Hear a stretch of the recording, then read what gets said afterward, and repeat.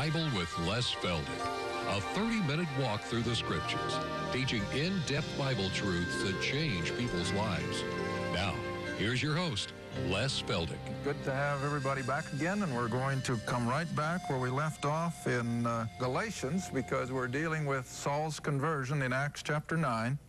And we're kind of picking up his own account as he was inspired by the Holy Spirit, of course, to write the letter to the Galatians concerning that tremendous turnaround from being a zealous Jew, practicing Judaism, probably a man quite high in the religious hierarchy, and yet as a result of God's grace and saving him on the road to Damascus, we're going to see he becomes then the apostle of the Gentiles. So while you're looking up Galatians chapter 1 here in the studio, again, we like to let our television audience know that all the past programs are available on 6-hour videotape. That means there's 12 programs on a tape, and we now have 18 completed. And we also have 14 of those transcribed into booklet form, and we've just got a good supply of books. Someone was kind enough to give us a good contribution just for the book ministry, and so we haven't had the delay getting them printed. As fast as the printer can get them ready, why, we're bringing them out. So if you're interested in the reading side of all this, why, you call us or write to us, and we'll try and get them out to you as quickly as possible. All right, Saul of Tarsus, the Apostle Paul. I've said more than once, other than Christ himself, I think he and Moses are the two greatest human beings that have ever lived. Moses, of course, on the front side, and Saul, or Paul as we now know him, on this side. And if you'll come in with me again at Galatians chapter 1, as he's been explaining his past and how that God called him by his grace, brought him out of Damascus, and then took him down into Arabia, as we explained in our last program, probably to Mount Sinai. And then verse 18 of Galatians 1, then after 3 years, so we feel he was in Arabia or at the area of Mount Sinai for 3 years. Now, that's a long time when you're alone. And God was just pouring out all of the things that now will come from the apostles' pen in these epistles, all except, of course, the prison epistles, which we feel are also a further revelation, probably while he was in prison at Caesarea. But now he says in verse 18, then after 3 years I went up to Jerusalem to see Peter, and abode with him 15 days. That's 2 weeks. But other of the apostles saw I none. In other words, he still doesn't have a big confab with the 12 or with the leaders of Judaism, and except, of course, that James, the Lord's brother, who, of course, is going to take the role of moderator by the time we get to Acts chapter 15. Verse 20. Now Paul writes, the things which I write unto you, behold, before God I lie not. Now it's rather interesting, I think, that throughout Paul's epistles he has to constantly defend his apostleship. And if Paul were alive today, he would still have to be doing it. Because you see, there are so many, even amongst rather conservative Christianity, that won't give Paul the time of day. And they're so remiss in treating it that way because, turn back with me to Romans. Romans 11. And this is a verse, again, that has opened so many eyes of people that have come into my classes that never knew this verse was in their Bible. And yet it's so plain. Romans chapter 11, verse 13. And of course, Romans is the letter of Paul to the Gentile congregation at Rome. And look what he says. Romans 11, verse 13. For I speak to you Gentiles, inasmuch as I am the apostle of the Gentiles. Now, he doesn't share his apostleship with anyone else. When it came to going to the Gentiles, he was the apostle. And he wasn't one of the 12 because they went to Israel. And so here he qualifies it. I am the apostle of the Gentiles. I magnify, or he's going to make the most of his office. And indeed, he did. All right, now with that as a backdrop, flip back with me again to Galatians, if you will. And so he's defending his apostleship, and he says, I lie not. And over he's going to say, I guarantee that what I say unto you has come from the ascended Lord. All right, verse 21 of Galatians 1. Afterwards, after that 3 years of what I call isolated seminary training at Sinai, afterwards I came into the regions of Syria and Cilicia. Now, as I've left the map on the board purposely, after he has his time in Sinai, it seems from one verse that he might have gone back to Damascus for a short time, but we want to pick him up primarily here at Jerusalem, and he meets with Peter for 2 weeks, also meets James, the Lord's half-brother, and then he is taken on up to Caesarea, again because the Jews are out to kill him, and from Caesarea he's going to go up to Cilicia, which is that river valley in which his hometown of Tarsus is located. Now then, let's pick it up. Verse 21, after his meeting with Peter at Jerusalem, I came into the regions of Syria and Cilicia. Now that would be Antioch and Tarsus. Verse 22, I was unknown by face to the churches, or again, the assemblies of Judea, to the Jewish believers, which were in Christ, of course. All believers are going to be in Christ. Verse 23, but they had heard only that he who persecuted us in times past now preaches the faith which once he destroyed. And of course, that would be that Christ was who he said he was. But Paul now, in his new revelations, which he refers to over and over as the mysteries, is going to reveal that not only was he the Christ, but he died for the sins of the world. He arose from the dead in power and able to justify all them that believe. And then verse 24, and they, even those Jewish believers, came to the place where they glorified God in me.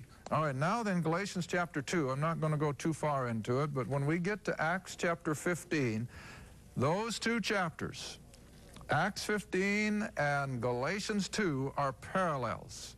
They both record the same event, and that is the council in Jerusalem. And we'll come to that in a future study. I'm not going to take time for it in this one.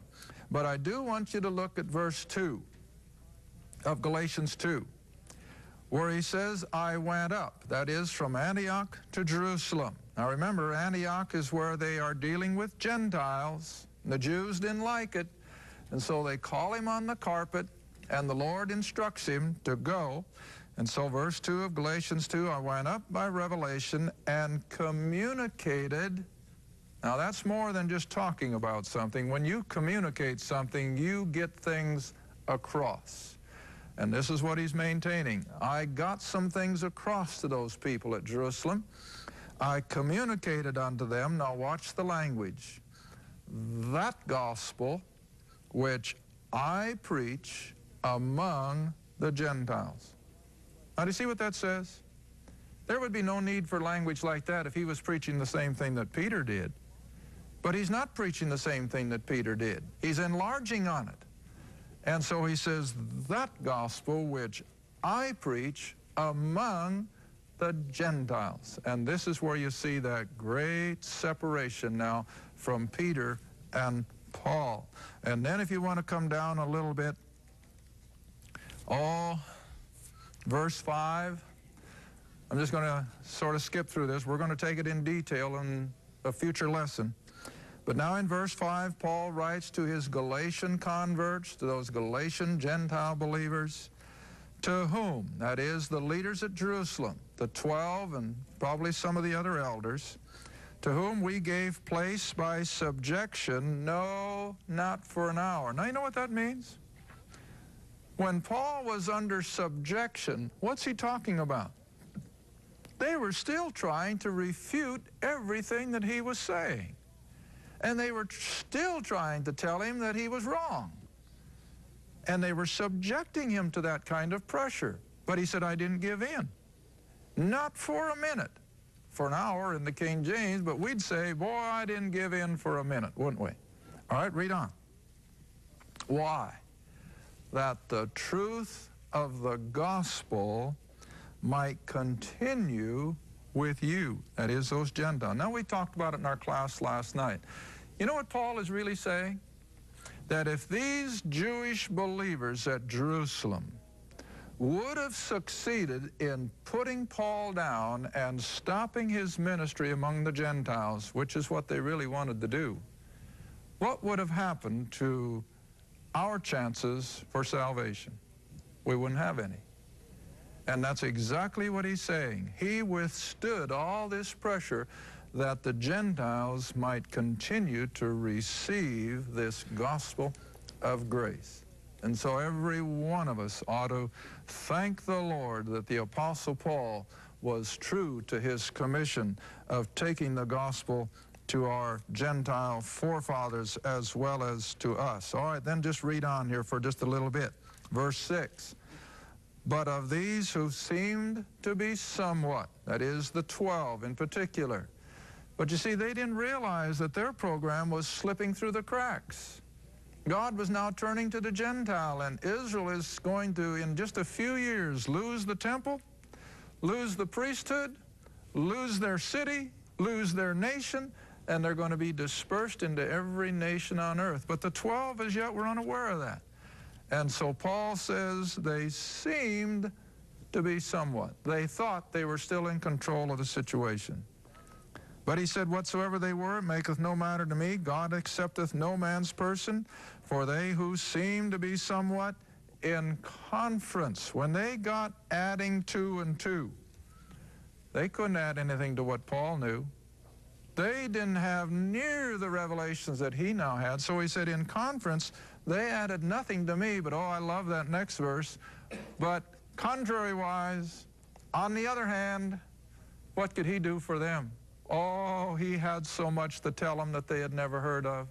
But he says, contrariwise, when they saw, and it took a while, when they saw that the gospel of the uncircumcision, that's Gentiles, when they saw that the gospel of the Gentile was committed unto me, as the gospel of the circumcision, or for the Jew, was committed unto Peter. See that?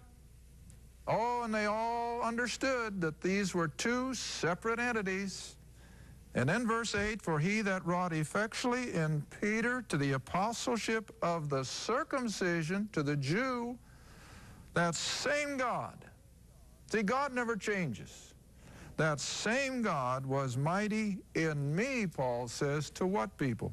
The Gentiles. See how plain that is? And then verse 9.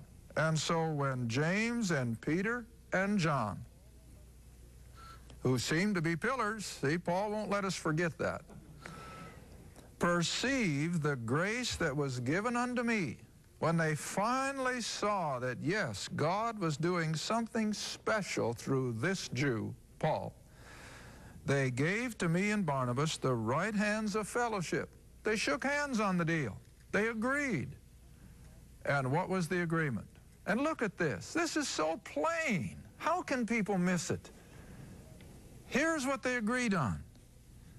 That we, he's including Barnabas, that Paul and Barnabas should go to the heathen, the Gentiles, and they, Peter, James, and John, would go where? See how plain that is? It was a gentleman's agreement.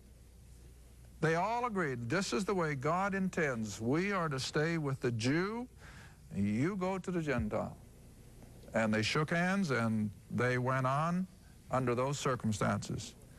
And then verse 10, Paul says they only put one requirement on Barnabas and I, and that was that we were to remember the poor, the same which I was forward to do. Now, that brings up another point. You remember back in Acts chapter 2 and 3, What did all those Jewish believers do with their material goods? Put them all into the common kitty, you remember? They had everything common.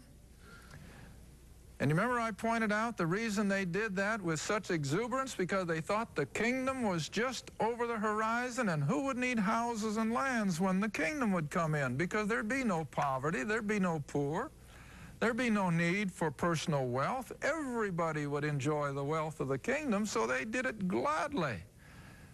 But Israel didn't respond.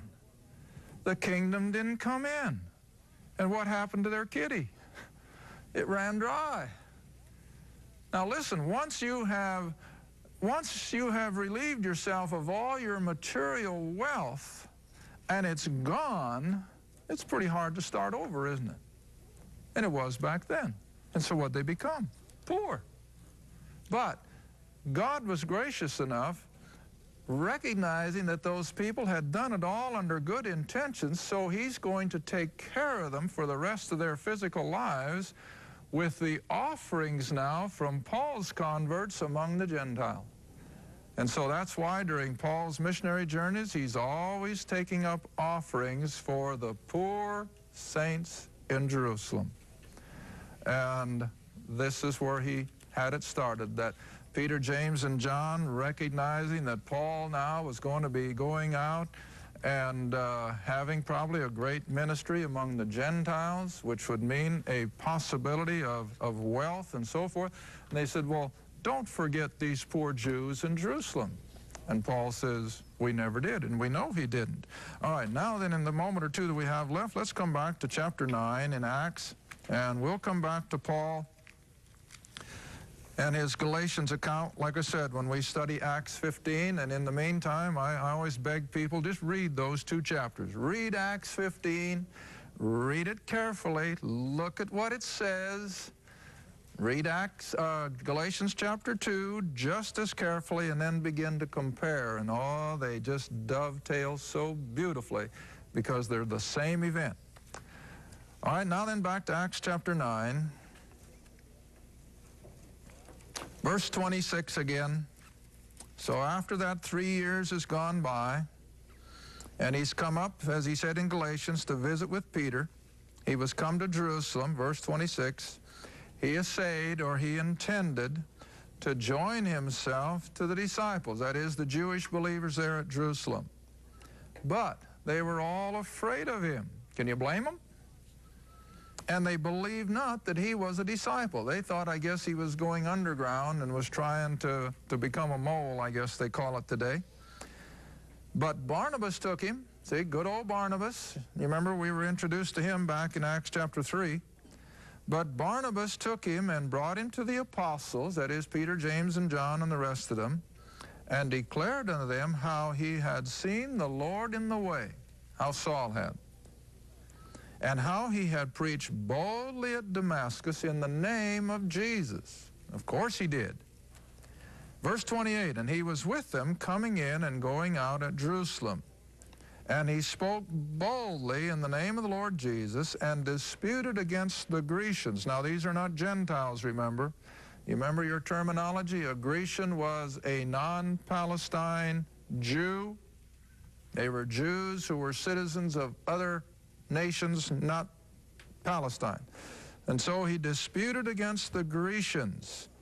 But they went about to do what? To kill him. Oh, you know, they couldn't stand anybody doing anything against Judaism.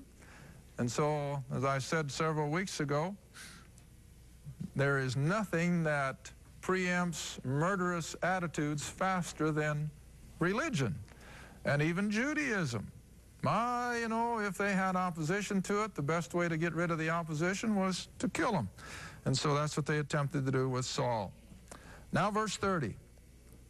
Which when the brethren knew, in other words, Barnabas and probably some of the other Jews there in Jerusalem, when they found out that the unbelieving Jews were about to kill him, they brought him down to Caesarea and sent him forth to Tarsus. Now I'm going to go back to my map again. He has come back from his 3 years at Sinai. He has stopped at Jerusalem for those 2 weeks with Peter, And now they send him up to Caesarea, which of course was a seaport town, from whence he went up to the area of his home city of Tarsus and begins his ministry. Yes, I think Paul always went first to the synagogue of the Jew, but then when they would reject it, he'd go to the Gentile. And it's amazing now. We're going to leave Saul for a little while, and we're going to go back to Peter in chapter 10. But when we pick Paul up in chapter 11, that's when it gets real interesting again.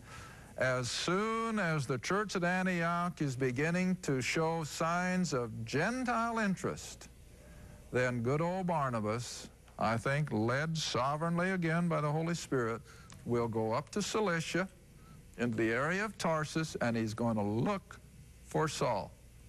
Look for him, the scripture says. Now that means he had a purpose. And when he had found him, he succeeded.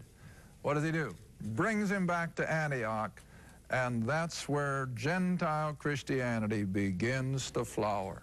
And it was at Antioch, the scripture says, that the believers were first called what? Christians. Never. You know, I said it several weeks ago, never do you see the Bible call these Jewish believers at Jerusalem Christians. Mine doesn't. I don't think yours does. They were first called Christians amongst the Gentile believers up at Antioch. Well, anyway, come back into chapter 9 of Acts. Now verse 31. And so then had the assemblies, or the churches, these Jewish believers, rest throughout all Judea, because the chief persecutor now is a saved believer.